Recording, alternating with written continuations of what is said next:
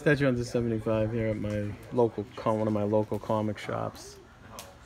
Just doing a quick little review of this statue. This is, I believe it's a custom from the One Studio.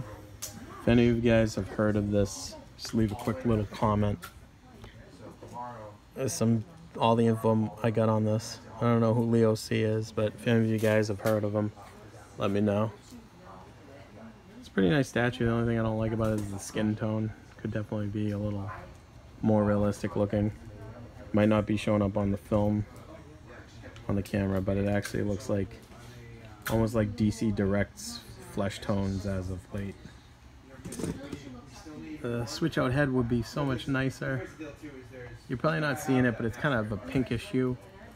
If it just had more of a realistic skin tone, it would be really cool.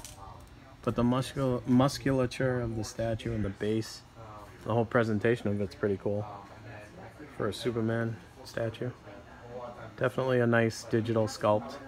I'll put the switch out head on. Hold just 1 second. I'm gonna put you in some darkness. And switch out the head to the regular head.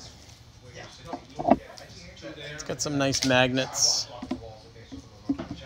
on it, and the cape goes in with pegs. Come on, there we go. Perfect. And we're back. Thanks for waiting. And there's the regular head, which actually looks a little bit better than the angry head.